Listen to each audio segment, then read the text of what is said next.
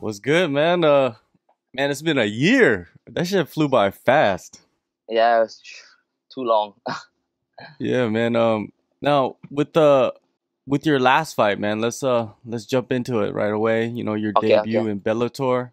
Talk about that fight, man. You made your debut 1 year ago, last December. You got the unanimous decision. Take us through that performance. You know what you thought about it. You know what you did not like about it. Um, so we last talked, I think Thanksgiving. Yeah, Thanksgiving in Hawaii, and then at the I explained, everything was going well. I felt injury free, and then a couple days, or I think maybe a week or sometime between then and when I fought, my other shoulder gave me like a little.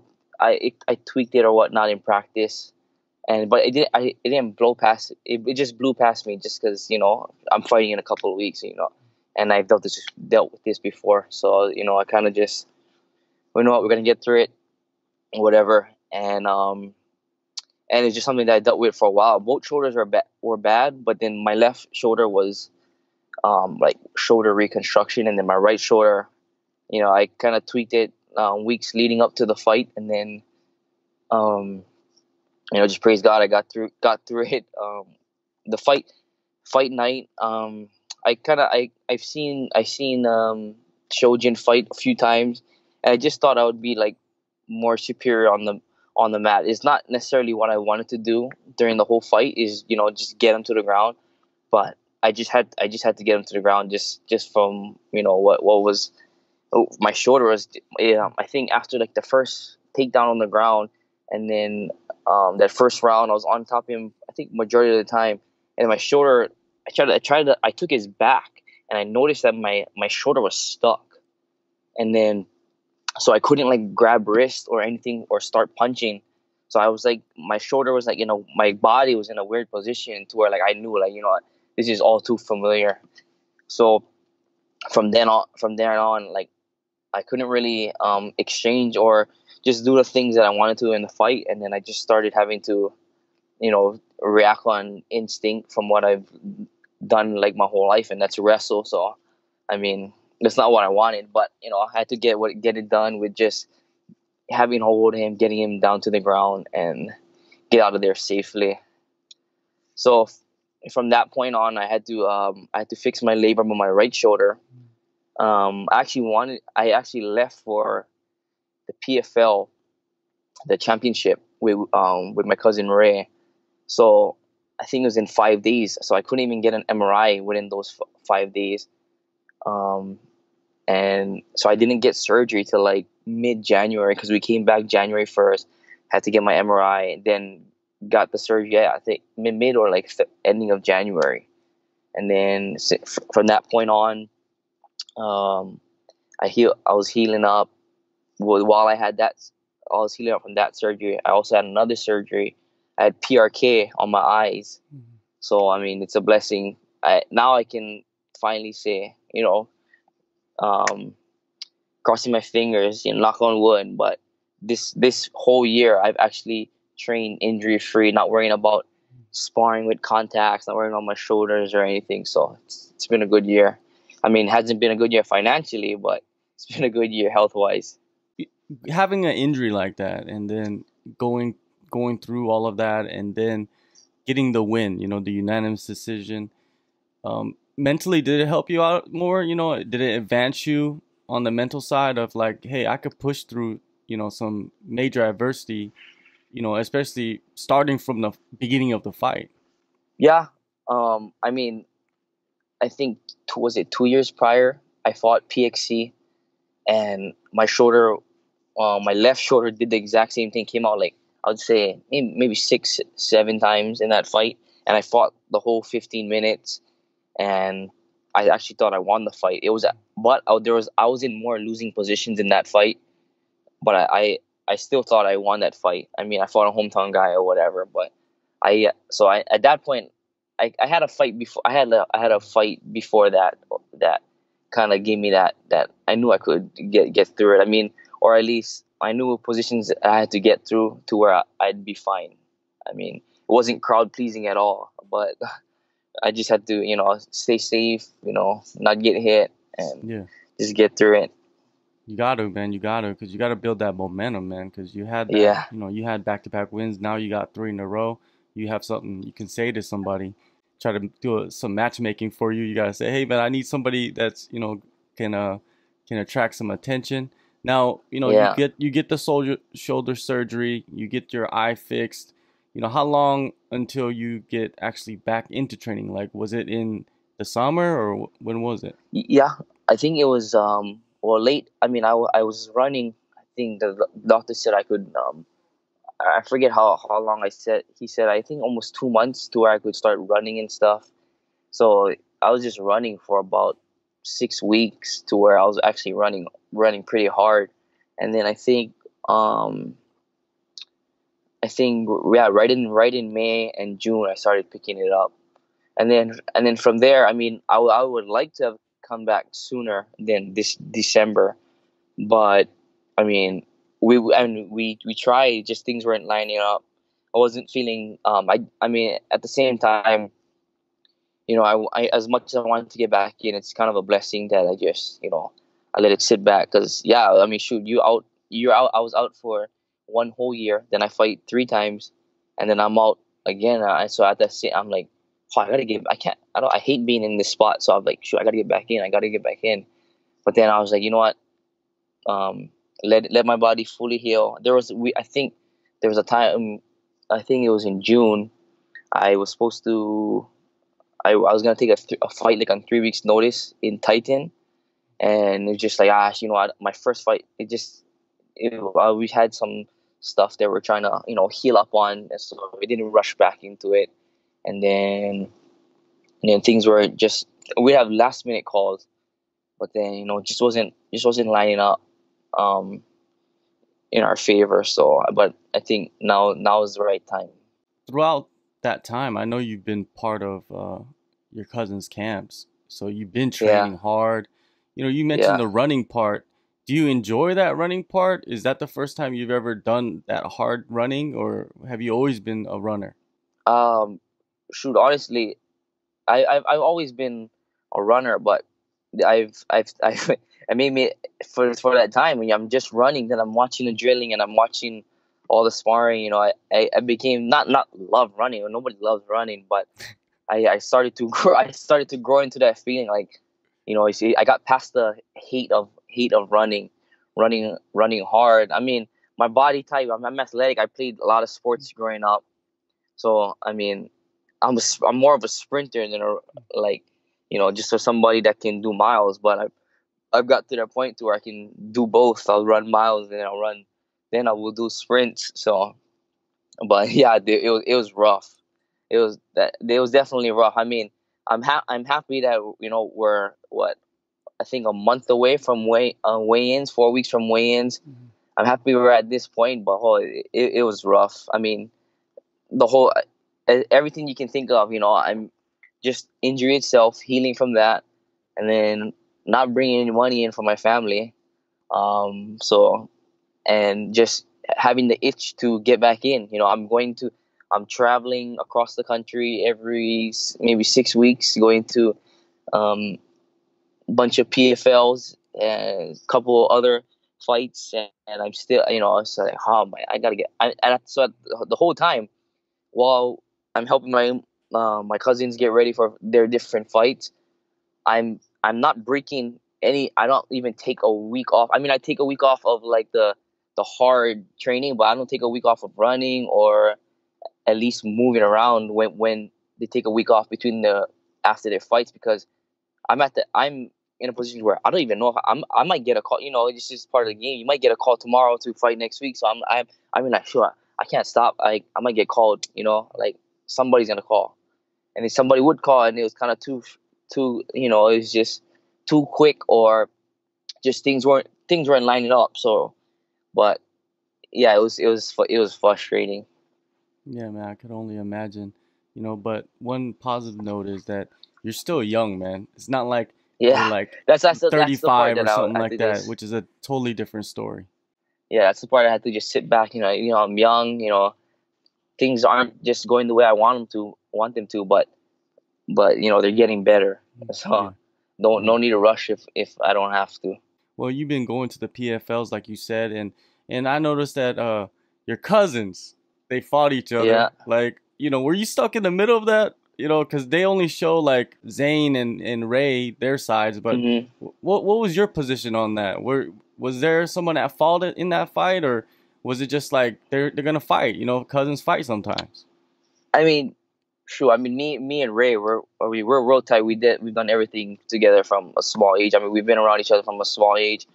I mean, we're immediate family. Our my dad and his mom is brother sister.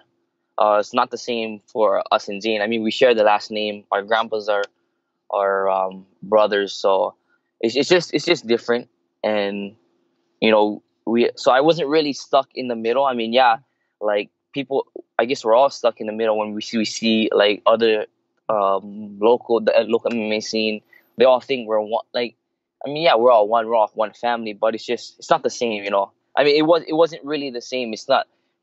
We don't share like the holidays. I mean, together. So I mean, and yeah, it was definitely weird, but it's just like it wasn't from this like I guess I'm more in the middle, but I'm more towards leaning to Ray. I see him almost every day. We've done everything together, so I mean it was a little less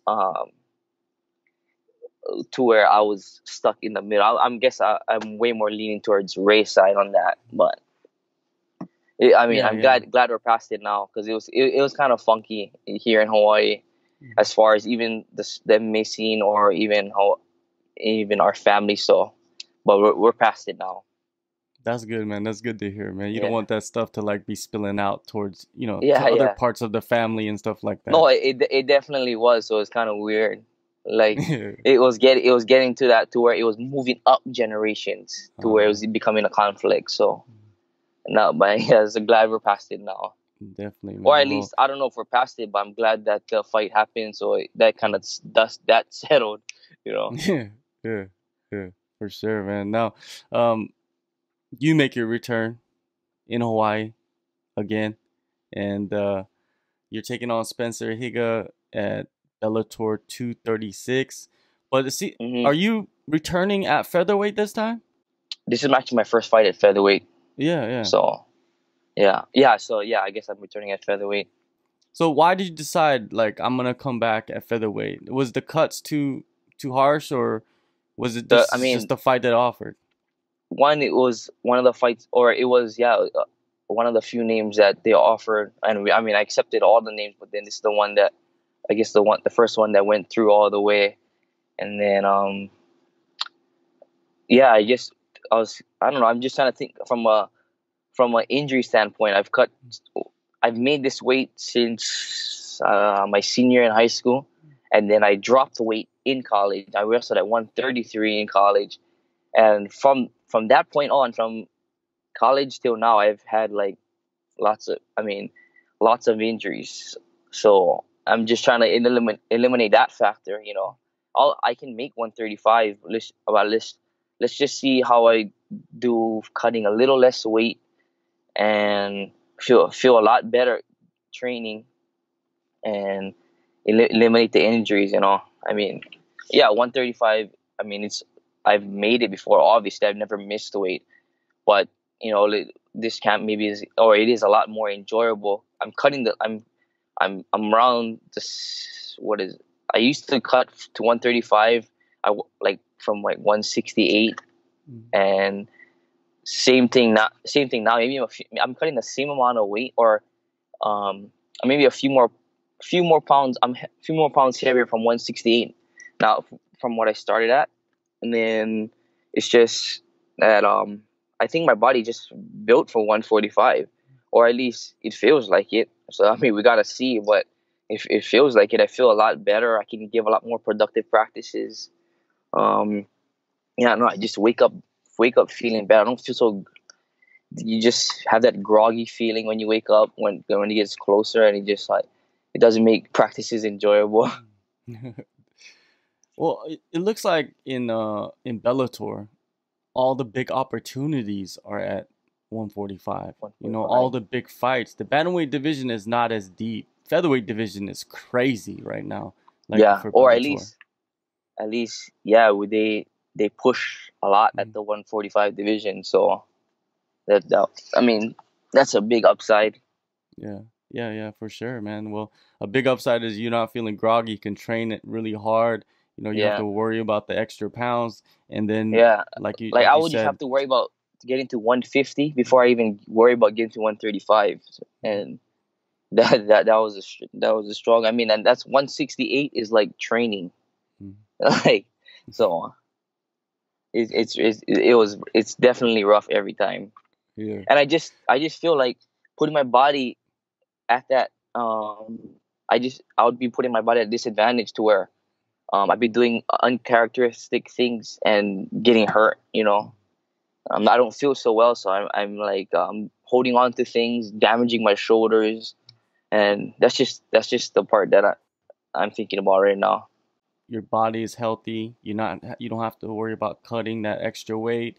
So when you go train, you're not gonna do those uncharacteristic movements where that kind of Yeah, risk you to get an injury, which is all good, man. It's working out. You're gonna head into this yeah, fight, you know, healthy as basically like are you healthy as ever? You know what I mean? Like your body yeah. feels the best I to would like to train. say so. I mean, it's kind of what cliche to say like, oh Hmm. yeah, it's the best camp ever. Yeah, I feel the best, but I mean, I really do. I don't have to train with like freaking contacts. You know, like I can yeah, it's just I don't have to worry about my eyes drying up and then my contact falling out, or I won't shoot this type of takedown because I'm gonna get hurt, or I can't get into a scramble because my shoulder might sublux or come out. You know, Yeah. it's just not. I don't have those things in the back of my mind when I train. I can train to get better, not train to not get hurt. Your opponent, man, So Higa, he's a guy that I think he's fought in Hawaii before. Is he a guy that you've seen around the scene? yeah, I've seen him a few times. What do you think of him? Like, what do you think of him as an opponent? You know, the type of fight he brings. He's gonna bring a pretty well rounded fight. I think he's Christian Lee, one of Christian Lee's main training partners. So I mean, I expect him to be like Christian Lee. You know, he trains with one of the best in the world. Um, he's fought tough guys, and I don't know. I just think he's gonna be a really good fight, and especially for my first fight at 145. Um, I expect him to be well rounded everywhere. What everything Christian Lee is. I mean, he's gotta see him every day at practice. So I mean, I gotta expect he's getting world class training. So I gotta expect him to be getting better every day. What do you expect to get from this fight? You know, I know you expect to go in there and dominate like you normally do, but Hmm. do you believe you need to be able to finish this guy to kind of and you know enter 2020 with you know some momentum? Because you kind of let's say when you're off for a year, you lose that little bit of momentum, but getting a Yeah, finish, it kicks it right back in. So entering that 2020, do you think you need that for yourself? yeah. I mean, I would like to. It's been a while since I had finishes, just because of the. I think my body wouldn't allow me to. It was. I mean, it wouldn't allow me to. I would have to. Oh, okay. I things. My body's not feeling it, so I gotta hold this one out, or I come back from a fight or a surgery, and I'm kind of like real timid to, or like I don't know if my shoulder's gonna hold up. So, but I've gotten those rounds in. I've gotten um those minutes in. I've gotten all the extra or all the conditioning in to where like I feel like I'm not gonna be second guessing myself on anything. Oh, did I train hard enough? Because I don't know. My last fight was a year ago.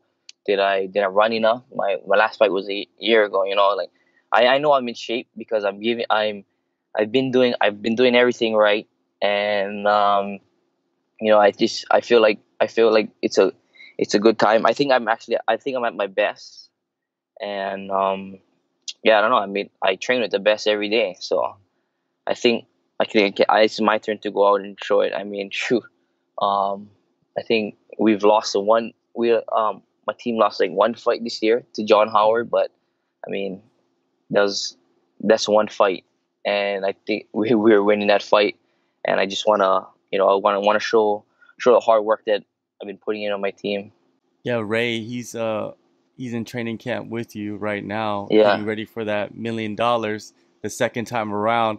What's different hmm about is Ray any different this time around? Because that $1 million makes it changes your life, man. Yeah. I mean, I think he's grown over the past year, from the last championship fight against um Magomed, the Russian. I think he's Yeah, just grown to, you know um sometimes the fight doesn't go the way we planned, and eventually the knockout will come if you stick to, um you don't force anything. And I think he has that in his mind now, that at any point he can knock anybody out. You just gotta stay composed and fight. Not force anything. Um, I mean, I think we've talked, and I think that's kind of what that's kind of what the problem was. Forcing things that's not there. But he's been he showed a lot better composure. I mean, if you've seen that Chris Curtis fight, eh, yeah. and then he had that first Sadabu fight. Um, he had a good warm up in that first fight, and then just let everything play out, and I think things worked out well. Or he's back at the championship again. You guys both got big fights coming up.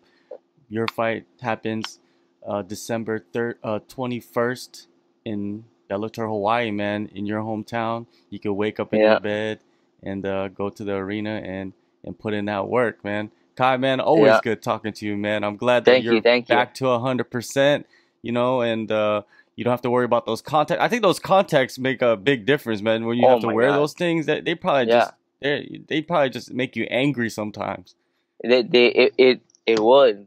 It pissed me off. I Yeah, mean, I've been man. wearing that since like seventh grade, so, and it's been a blessing. Like, I haven't worn it.